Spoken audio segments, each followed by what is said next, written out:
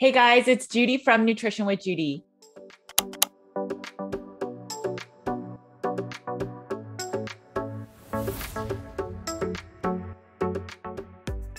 Thanks for joining me today. While you're here, please make sure to like and subscribe.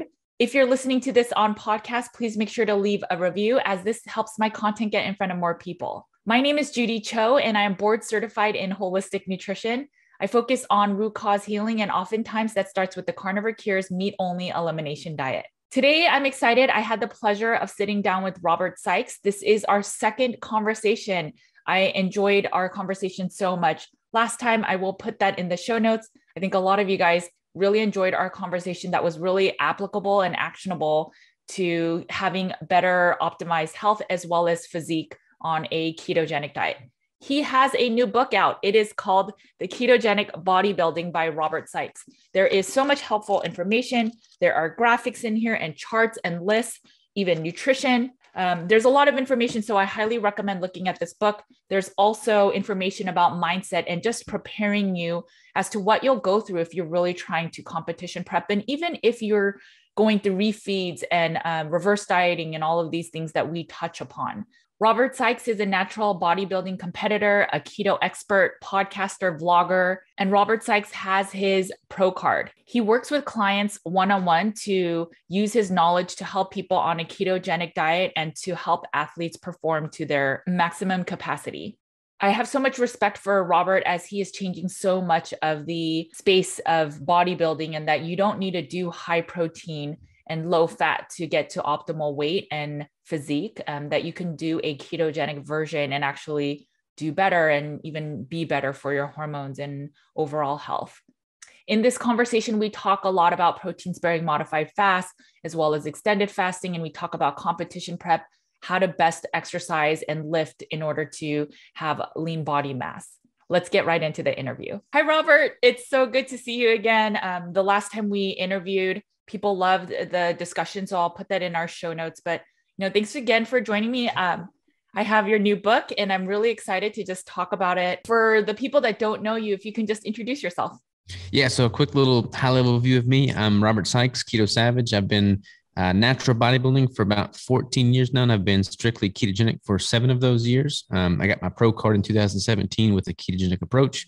And I've pretty much since dedicated my life to educating others about optimizing their performance with a ketogenic approach, because it's done so well for me. I've done all the different types of diets. I've done a whole bunch of carbs in the past that led to a bunch of disordered eating tendencies. And for me, keto helped mitigate all that, especially in the context of a competition prep in which hormones are in a state of flux and there's just a lot of variables at play. So I'm a big fan of the ketogenic carnivore-esque diet, and I'm just happy to spread the word. And let's dive into this book. So, I mean, who is it for? What is it about?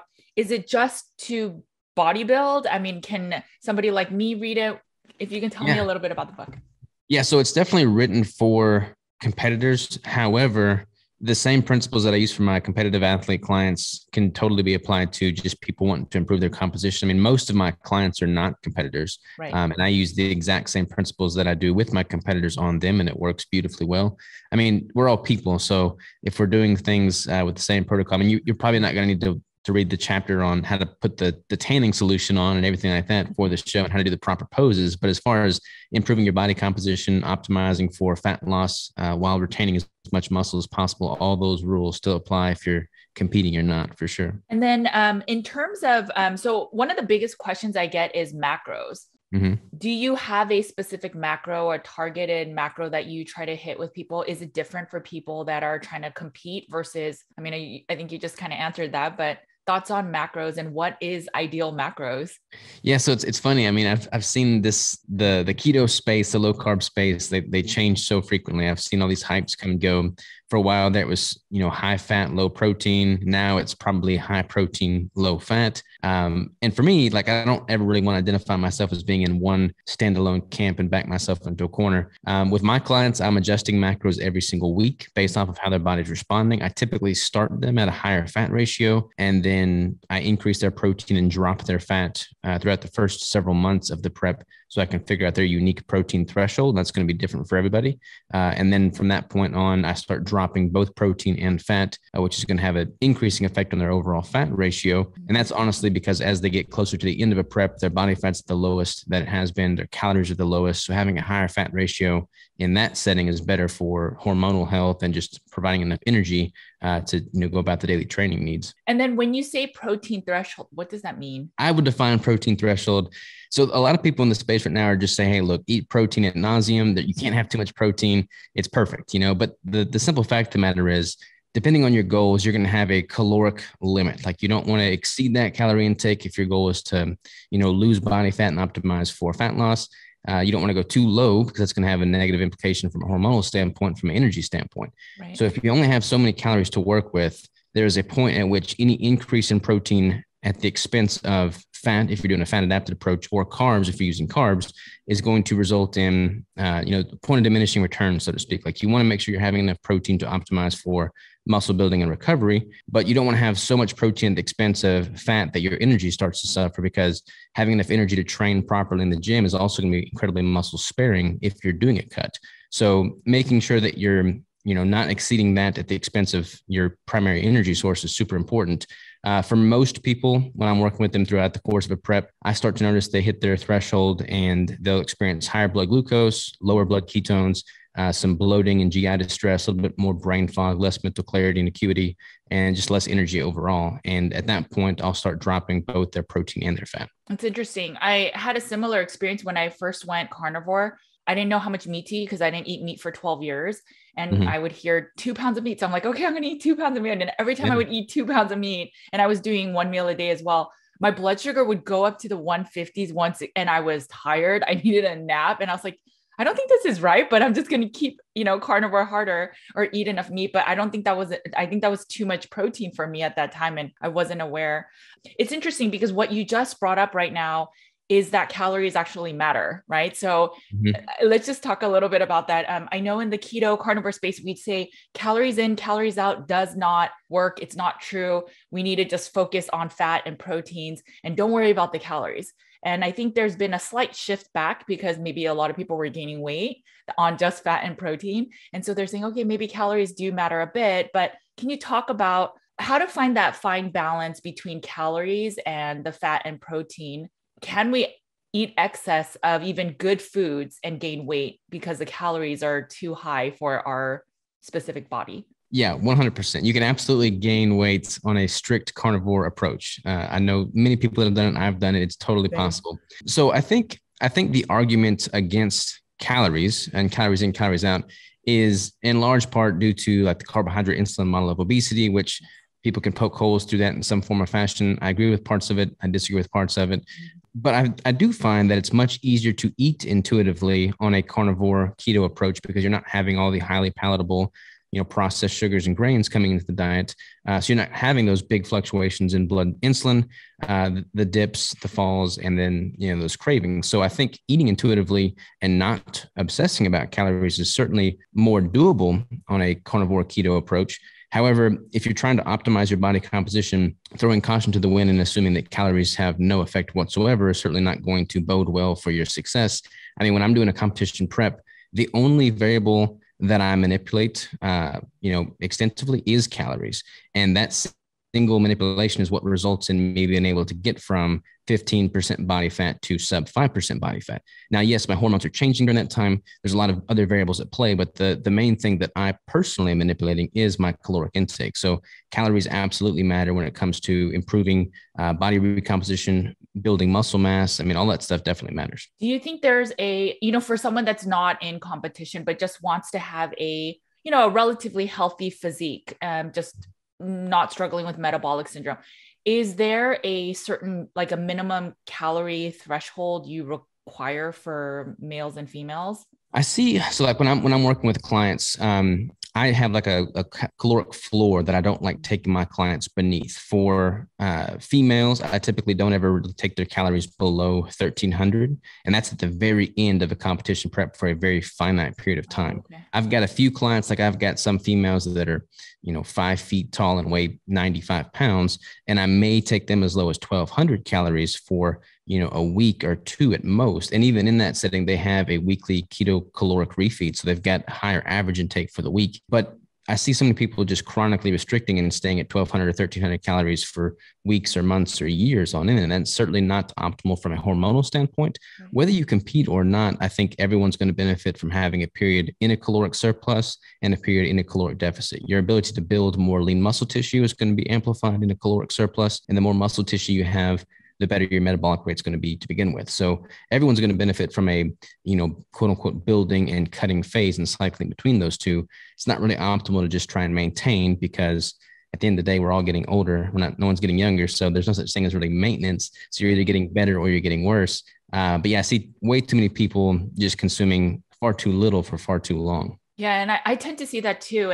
And the danger becomes worse when people start eating ketogenic and they're no longer having the sugar hungers, right? The insulin drops or the insulin increases, and then your blood sugar goes down, and then people normally feel hangry, but you don't get that on a ketogenic diet. So more women especially will say, oh, I don't need to eat because I'm not hungry. I'm going by my hunger cues.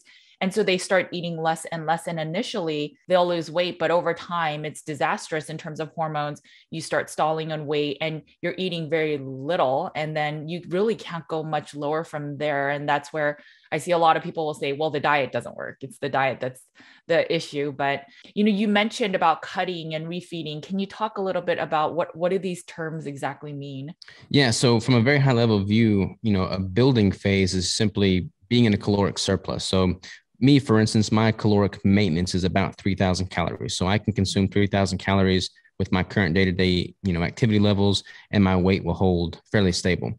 When I'm in a building phase, trying to optimize for adding more muscle tissue, I'll bump that up to 3,200, 3,300, somewhere in there. And then when I'm in a competition prep and I'm trying to optimize for fat loss, I'll start at around that maintenance intake of 3,000. Then over the course of 4 to 6 months, I'll gradually chip away at that intake until I'm down to like 1,700 calories for a week or two at the very apex of that cut.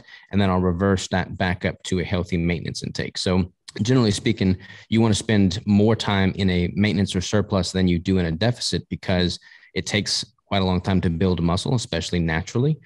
So I oftentimes recommend like a 3-to-1 ratio. If you're spending, a third of your time in a deficit in a cut, spend the rest of that time in a surplus. So that's a good general rule of thumb. But a lot of people, the thing is, when you chronically restrict, you will lose some weight initially for sure, and you'll possibly lose weight continuously. But a lot of that's going to be muscle tissue, because you can't preserve your muscle, and certainly not optimize for building muscle if you're just eating sub 1,000 calories.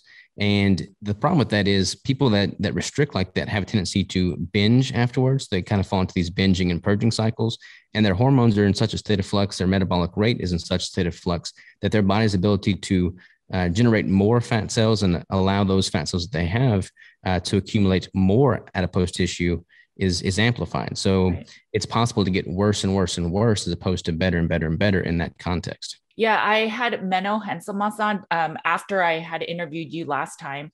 And it was scary because he said it's better if you are eating really restricted for 5 days and then have a day where you just binge out and then you eat a really high excess surplus. It's actually worse for the body than if you were to just eat what the average of all of those calories were for like the full 7 days. And that was really eye-opening, because I think most people think, oh, 1 day of just eating off plan is not a big deal. But I guess the studies show that 1 day is actually a lot worse. Like you mentioned, it will increase the risk of having more fat cells. So it's absolutely. That's why I have such an issue with, these competitors that do these crazy crash diets and then binge on everything in sight post show. I mean, I used to do that. I put on 24 pounds in 30 hours after my first show. It's just not healthy. It's not sustainable. It really kind of has a negative psychological impact on how you view yourself and your relationship with food. And that's honestly why I'm not a fan of any crash diet. And that includes the protein sparing modified fast diets, because I mean, you're looking at what the recommendations are for those, and it's oftentimes less than 600 calories for 2 or 3 days a week. And that becomes this negative feedback loop in which people are constantly, eating very, very little and then, purging or binging rather. It just becomes a negative feedback loop. And same thing, honestly, with extended fasting. There's fasting can be great, but if you're doing it in the wrong context, it's going to do more harm than good. I agree. So before we get into extended fasting and protein sparing modified fast, I just wanted to clarify. So in your book, does it talk about the details of, because, you mentioned the kind of bulking or eating in excess to then when you start cutting, is the timeline of all of those in your book to understand like how long do I have to do the bulking? How long do I have to do the cutting phases? Yeah. So for me personally, as a competitor, I try to look better every single time I step on stage, which is why I do not compete every single year. As a natural athlete, since it does take so much time to build muscle, if you compete every single year and you spend 4 to 6 months worth of time dieting and then 2 or 3 months of time reverse dieting, before you know it, you've spent 9, 10 months out of the year in a deficit. So your ability to build more muscle and look better the next time you step on stage is significantly diminished. So I'll typically spend, 4 to 6 months cutting, 2 or 3 months reverse dieting, and then I'll spend the next 2.5, sometimes 3 years in a caloric surplus before I diet down for another show. For somebody that's not competing, they're just trying to improve their body composition and health, doing so over the course of, maybe cutting for 3 months and then being in a building phase for, 6 or 9 or 12 months out of the year would be advantageous. Honestly, the more time you can spend in a surplus, especially if you're at a healthy weight to begin with. There's no need to go to an extreme bulking phase in which case you have 50 plus pounds to lose in order to see your abs. That's not really optimal. But if you're able to maintain within, 20 pounds or so of what would be a potential stage weight, then you can maintain that, in a healthy state and not have to do a crazy building phase and then a drastic cutting phase. If you are competing every year, I can see what you mean by that. I never thought about that. It's so smart. Let's talk about the protein sparing modified fast and even the extended fast. So I know both you and I are not the biggest fans of protein sparing modified fast, just because, like you mentioned, normally it's required to do it 2 to 3 times a week where you eat just protein with very, very limited fat, meaning that you are eating as much if you want of like chicken breast all throughout the day, but really you cannot add any more added fat. Most people that have even tried one meal doing that, they notice that they're ravenous, they don't feel satiated, and they feel almost, especially if they struggled with disordered eating, they're going back and forth to the pantry because they're not satiated. They want something more. And for a lot of people, if they do it long enough, they notice that their hair starts falling out and they're just not feeling well. And so that is overall my point of view as why I'm not the biggest fan of protein sparing modified fast. And I think of if we have to do this kind of diet or lifestyle until we're the age of 100, are we really going to do PSMF every three times a week or 2 times a week until the age of 100? That seems like a lot of effort to just maintain weight. Thoughts? Yeah, I'm definitely not a fan. I've spoken out about it. I've gotten some heat from that for sure. At the end of the day, like I'm all about sustainability. And if you're having to do something so drastic that it is, not sustainable, then it's probably not the best option. And when you look at protein sparing modified fast, the typical recommendation is far less than 1,000 calories, like oftentimes in the ballpark of 400 to 600 calories. That is literally less than what is recommended for a 6-month-old infant. That is literally less than what a lot of the documentation was shown for, prisoners in Nazi Germany during the Holocaust. When you're consuming less than they were consuming, that's certainly not a good thing. Certainly not optimal for building muscle, certainly not optimal for protecting hormonal health and metabolic rate. I feel like a lot of the advocates for protein sparing modified fast suggest that it is better than extended fast. There's probably some studies that showcase, hey, look, if you're eating some protein, that's going to be more protective towards your muscle than nothing at all. And I agree that may be true, but I would view it as the better of two evils, so to speak. I don't recommend doing fasting in the context of trying to lose body fat. Like I think fasting is great from we could use some of the buzzwords, autophagy, cell turnover, cell apoptosis. We can do all that with fasting. But if you're doing extended fasting for the sole point of just losing body fat, there are better, healthier, more sustainable ways to go about it. I think of fasting the same way, right? So if you have to do like extended fast, meaning over 36 to 48 hour fast and do that 2 to 3 times a week, I think maybe 2 times a week. Can you do that until you're the age of 100, right? You have to not eat for 2 days a week to maintain your weight. And I think maybe when you're first healing, that's fine. But I think as you are trying to find maintenance, I don't think it's a sustainable way to live. And I think the risk is, and I've mentioned this before, but the risk is the binging with protein sparing modified fast, the restriction, that feeling of the body is not being nourished. And again, that you have the desires to go binge. And then even with the extended fast, either you are under eating over time because the refeeds are so much harder to get in enough calories, or you end up binging because you're like, okay, now it's my eating window. I can eat whatever I want. And so it just, both avenues can be options for a temporary bit. But I think in terms of longevity and long-term, it doesn't seem that sustainable, yet it's so popular right now. Yeah. I mean, for me, like I'm not a scientist, I'm not a doctor, I'm not a medical professional, but I work with clients every single day. I mean, I've always tried to maintain my skills and keep sharp by working with clients continuously throughout since I've been doing this, really. And one thing I've seen this massive uptick in is female clients in particular that have come to me and they say, hey, look, I've been doing protein sparing modified fast. I've lost a few pounds, but I've plateaued. And I'll start going back in their history. Like, hey, what have you been average? What's your average intake been over the past 4 to 6 months? And they all say like sub 1,300 calories.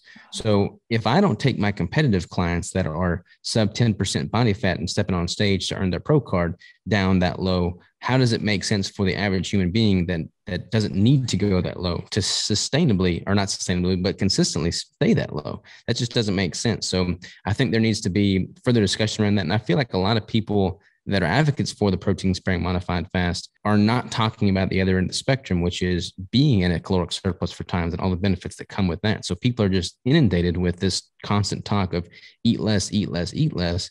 And they'll lose a little bit of weight. You know, they'll drop some water weight. They may lose a few pounds. They'll get addicted to that temporary change in the scale. And then they'll just keep returning to it. And they'll start exceeding that 2 or 3 day recommendation of protein sparing modified fast. And they start doing it more frequently than not. I mean, just being really candid, I think a lot of the people that are really, really advocates of just really, really lean protein days, they are on the very lean side. And so just working with clients with a lot of hormone imbalances. I mean, we store, especially women, we store some of our excess hormones that we may need, like the sex hormones. If we're under a lot of stress, we need those hormones like cortisol, for example, and our sex hormones, but we store it in our fat. And so if we have zero fat, I mean, the risk of hormone imbalances and then thyroid imbalances will come to play. And I think if we think about a lot of these tribes and communities that were meat-based or carnivore, they're not really thin. They're more muscular, right? Like there's been a picture that's been going around about the Mongolians and they're like big people. They're not these really waif looking people. So I think it's something to consider. I get it. People want to be thin. I mean, I'm a woman. I get that. But sometimes I think we push it too far because the desire to be thin sometimes then can affect our ability to have optimal health. And that's why I always share, you have to pick a side in that sense. Working with you is a great option to get to a body composition that's maybe desirable, but doing it in the healthiest, safest way makes more sense. But for the average person that's not trying to compete, maybe it's okay that we have a little bit more fat that we can maybe pinch that's not necessarily harmful to our body. For me, it's so important that we prioritize our body's health rather than just being thin.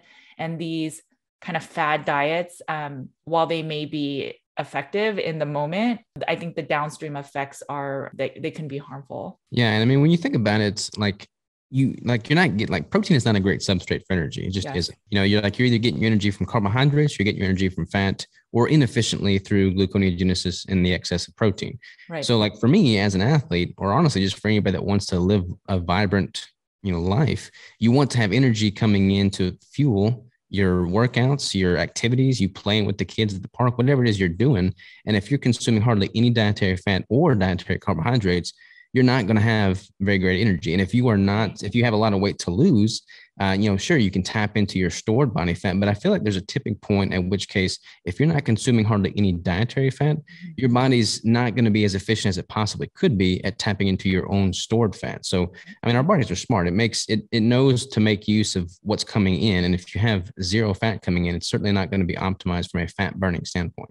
I agree with that. So I get a lot of clients where they are overweight or obese. And so they hear if you have fat on your body, you shouldn't be eating fat. A ketogenic diet, if you just remove the carbohydrates, you'll be in ketosis. And so therefore your body will use fat, but it's just not true. If you eat mostly meat and you're not adding any plants and you're not eating any of the carbohydrates, if your protein consumption is really high, your body will turn it into gluconeogenesis, which will then make your insulin higher.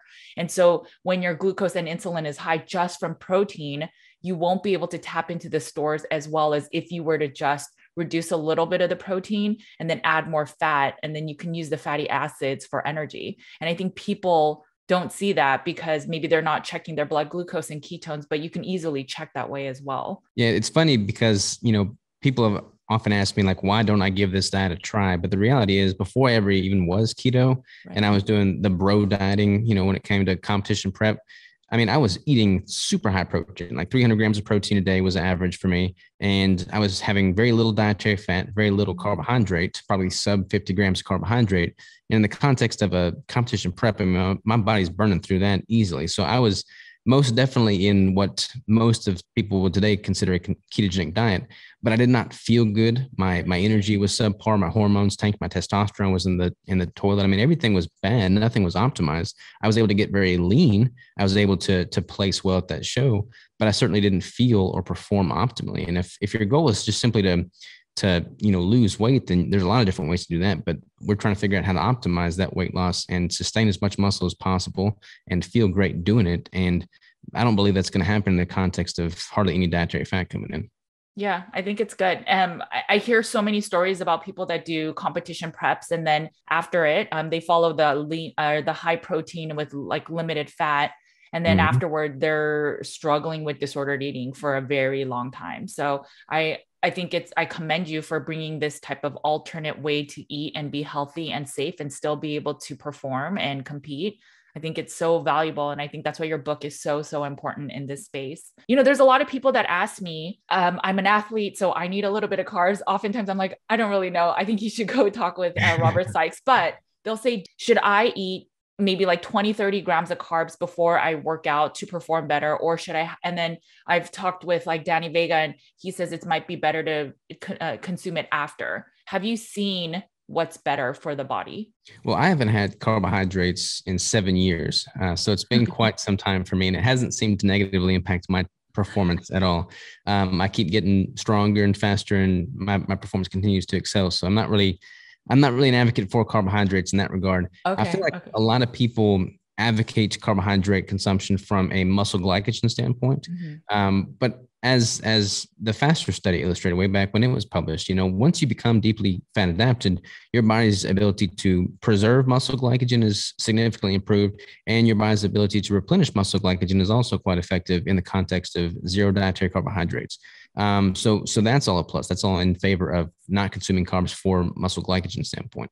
When it comes to energy, my personal philosophy and theory is that if you stay in a ketogenic state for quite some period of time, your body just becomes that much more efficient at using fatty acids and ketones for energy at high levels. I mean, I'm able to do explosive sports. I'm able to do endurance sports. I'm able to do all these things in the complete absence of carbohydrates. And I mean, it's not just me, like there's people all over the world that are doing this. So it's not like I'm an anomaly here. So I do not think there's a strong argument that carbohydrates are going to significantly create a better athlete than one that's not consuming carbohydrates. The main caveat is people need to truly become fat adapted in order to truly tap into that full potential in the absence of carbohydrates. I see so many people, they kind of teeter-totter, so to speak, and they'll do ketogenic diets for a month or two, and then they'll do something else, and they go back and forth. And that's not going to bode well for truly optimizing for any given diet. So if you're wanting to go the ketogenic route and not consume carbohydrates, then feel fully confident you can excel in whatever your sport is without carbohydrates. Just don't, dip your toe into the water into multiple different diets. Yeah. I had a client that was using honey before working out, and he said, that's the only way I can really lift a lot more and do explosive movements. So what I recommended him taking your keto brick instead. And so he gets the whey versions, and he loves it. And it's helping him bulk up because he was having an issue getting enough calories in, but that was an option for him. And he thought he needed the honey or the carbohydrates, but actually he didn't. These athletes will tell me, no, I can tell that I'm not lifting as much because of what I'm able to lift. But if people feel that, is it because they're just not in a ketogenic state, or Is it that nocebo effect? I mean, what do you think? Yeah, I think a lot of it is psychological. There could be like some electrolytes. So if you're deficient in electrolytes, that's not going to, I mean, if your sodium and potassium equilibrium is off, then you're not going to be able to get a great muscle contraction or a power output. So you obviously want to make sure electrolytes are in check and you're hydrated. But if that's the case, then you are truly fat adapted and you have been so for 6 months or more, ideally even longer than that, then you shouldn't have any issues from a performance standpoint. If you're, getting in enough calories, enough fuel, enough fat for energy, you shouldn't have any issues there. So I think a lot of it is the traditional dogma within any sporting event, especially bodybuilding. It's like, you got to have carbs, you got to have carbs. So it's just ingrained in people's way of thinking. But once you do it without carbs and you are able to excel, it's like, okay, it kind of opens the door as to what else is possible. And then you remove that mental stigma. And then before you know it, you're doing everything just perfectly fine. Let's talk about training volume intensity. There are some advocates that say lift as heavy as you can and then lift to failure, and then that's good enough. And then there's some people that say, do a little lighter weights and then it's more about repetition. What are your thoughts with that? Yeah. So it's some of it's going to be personal preference, but ideally you want to implement progressive overload. So you want to progressively overload the body in some form or fashion to give it reason to grow and build more muscle tissue. And I've personally found that to be better amplified in the context of lifting heavy. You're gonna stimulate your deep muscle tissue fibers when you lift heavy. You're gonna activate the central nervous system when you lift heavy. You're gonna really give your body reason to grow if you lift heavy. That said, you don't want to lift, one single rep really, really heavy, and then that be the only rep that you ever do for a given exercise or movement, because you need more volume than just that one rep is going to offer. So there's a balance to be made there. So typically, given the option of doing a single rep for very heavy or, a lighter set for 50 reps, I try and find some middle ground there. And I'll typically recommend people train with the 8 to 12 rep range. Most studies agree that that's a pretty good from a muscle building hypertrophy standpoint. So if you're lifting heavy and intensely implementing progressive overload as often as you're able, and you're training within that 8 to 12, 8 to 15 rep range, you should be covering your bases and ensuring that you're providing the proper stimulus to elicit that growth. Okay. And do you recommend this for whether you're a bodybuilder or if you are just the, average person just trying to maintain lean body mass? Yeah, that's going to be a pretty good rep range for anybody. And a lot of people also are under the impression that when you try to lose body fat, that's when you need to lift lighter and do more reps. Like that's what you need to do to tone, is what they say. But the reality of the situation is your body's ability to preserve the lean muscle mass that you have in the context of a caloric deficit is going to be significantly enhanced if you are continually overloading the body. So if you're trying to lift heavy, even in the context of a lower caloric intake, it's going to be harder because you have less fuel coming in. But that's one of the single best things you can do to preserve the muscle mass that you have built.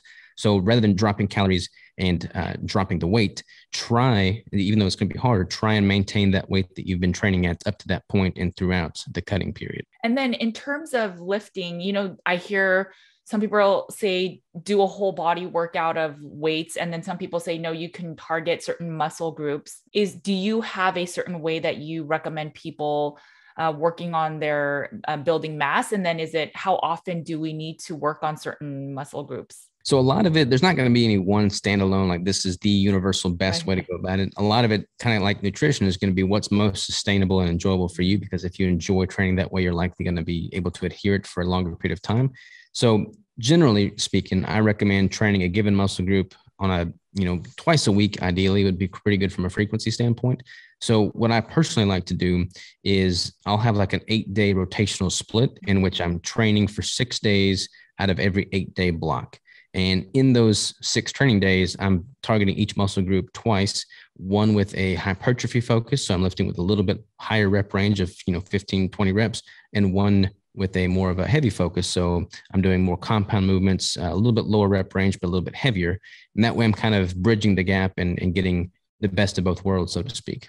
When I do cardio, I have a lot more energy, but when I lift weights, some days I'm dragging after and I'm just tired. And sometimes I feel like I need a nap and I never nap. Why is that happening? So you're going to burn a lot more calories and you're Okay. taxing your body and your central nervous system quite a bit more with resistance training than you are with cardio. Okay. So that stands to reason. That's why you'd feel more depleted and tired afterwards. You may need to just increase, like if you're going to start training more frequently with resistance training, you may need to basically just increase your basal intake of calories, like your baseline caloric intake. Because if you're fueling yourself properly, giving yourself enough protein to recover and enough fat to energize your training, as long as you're not overtraining, which is actually quite hard to do, you probably should feel better. I mean, there's an acclimation period in which your body is going to get adjusted to that level of training, and that may require you to be sore for a week or two. But if you increase basically all baseline factors, your training and your nutrition, that enhanced soreness should definitely start to wear off. Okay. Yeah, I don't get sore as much. I mean, a little bit, but it's more that I feel tired. Like my energy just feels a little bit lower, but maybe I just need to increase my protein. So that's interesting. I did notice that. And so I would tell my husband, this is why I like doing cardio way more than I like lifting. But you guys have all, really just proven your case that I need to lift more than I need to do cardio. So I promise you'll be better off if you lift more than you do cardio. Always prioritize the lifting over cardio. Okay. Duly noted. Like body recomposition is not a trivial thing, especially if you're doing so, gradually over the course of several months, which I would encourage everybody to do. And the mindset aspect of it really comes into play because it takes a lot of discipline to, be adherent towards your macronutrient intake, to be adherent towards your training. So I really try to take a mindset perspective and really dive into that aspect of body recomposition in the book. I've been through these different phases so many times myself. So for me to be able to kind of paint a picture of what people can expect as they're going through the phases was really important for me, because if you're doing all this for the first time, you lack complete perspective. You have no idea what's coming, what's looming. And that fear of the unknown is what oftentimes derails people. So I really wanted to kind of, pull the curtain back and show people, hey, this is what you can expect at this phase of this journey. If you're feeling these things, if you're experiencing this, then you're in the right spot. If you're not, then let's tweak a few things. So I really try to touch on the mindset piece. Yeah, I love that your whole message with everything you do is not only is it just to be a peak performer, but also to share how to do everything with optimal health. And I love that you also talk a lot about your previous struggles with disordered eating when you were eating super high protein without any fat, and how mindset is really important, and how just all these other components matter when not only when you're lifting, it's just not only focusing on certain muscle groups, but also making sure your nutrition is really important. And again, making sure your hormones are intact. And I love that you brought up mindset in this. Can you talk about maybe like one tip you talked about of mindset in the book? Yeah. So it all kind of boils down to sustainability for me. And it's not sustainable to be at competition prep levels of body fat indefinitely. Like I would not be able to, perform optimally if I'm in 3% body fat year round. So I track my macros, I track everything, I get everything dialed in for that prep. But then I transition to more of a building phase in which I'm a little bit more lax with how accurately I'm adhering to my macronutrient goals. And I feel like going through these building and cutting phases is kind of like an ebb and flow and a yin and yang to ideal body composition, because every time you cycle through those phases, you're ideally improving your starting and stopping position. That's what makes body recomposition sustainable for the long haul. That's what makes a ketogenic, diet in this context and setting for body recomposition truly the fountain of youth. I mean, you're getting better with every single year that passes, as opposed to worse and worse and worse. I mean, muscle mass is the longevity organ, as people have said. So optimizing for that in a sustainable fashion and truly embracing the fact that, hey, when you're in a building phase, you're going to likely have a little bit more body fat. And when you're in a cutting phase, you're likely not going to be as strong.